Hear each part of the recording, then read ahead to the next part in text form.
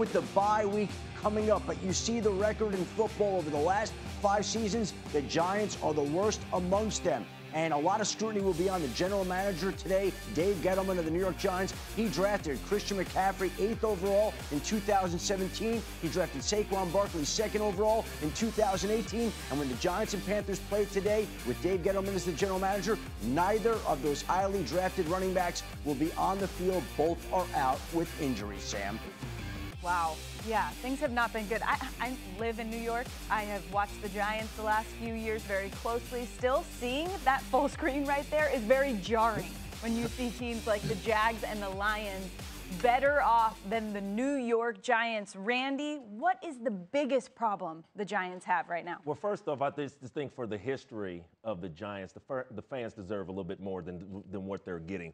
But let me talk about Joe Judge being able to come from the wide receiver coach in New England. I sit up on this television and talked about leadership, talking about the wide receivers for the New England Patriots underachieving. Why Tom Brady left because he didn't have any weapons, or the weapons for him wasn't playing no good football. Then you go bring this man in to be the head coach of the New York Football Giants. So already that was my question and concern about the leadership and who y'all going to have at the front leading these guys. You know, you have guys like Saquon. You bring in Galladay as a wide receiver. You got Danny Dimes. You have a great football team of young guys to be able to put together. But now you're talking about the guy that you thought was your guy. Now he's not your guy, and it hasn't been 2 full football seasons yet. So, yes, still a concern. I think their head coach, it starts from the top. It's still a question for me because they still have guys on that football team that can play some damn good football. Well, that's where I look at this. Is this a bad team, or are they just playing bad?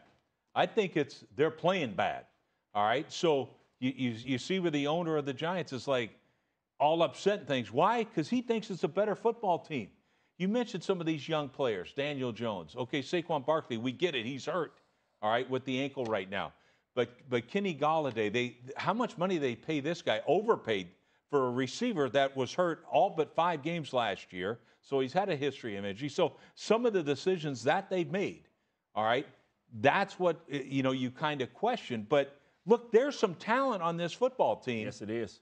It's a bad word. I hate using the word talent. All the word talent, and they got all this and they got all that. We started this show talking about the importance of offensive line. Dave Gettleman, when he got the job, he talked about one of the first things out of his mouth was like hog mollies. We got to get all those guys up front. I think it's one of the worst offensive lines in football, okay? Daniel Jones turns the ball over repetitively because of sometimes he's running for his life out there. I mean, so the offensive line, the main goal has not been built up to par for this team, but so how much time do you want to give a guy? I understand the frustrations of all the people in New York, but welcome to mediocrity. This is what it is. This is what the New York Giants are. I mean, they're just a team that are just trying to get by because they don't have the foundational pieces, and with that, they will continue to fail. Yeah, the mediocrity in New York Giants is just so jarring, though. Yeah. Like in my lifetime, I grew up, my dad was on the Giants, so I kind of grew up a Giants fan at the end. They won a Super Bowl every decade. It was Lawrence Taylor, Bill Parcells. It was somebody winning a Super Bowl every decade for this team. There was some team with the perfect season that could not complete it because of the New York Giants. Okay? I mean, yeah.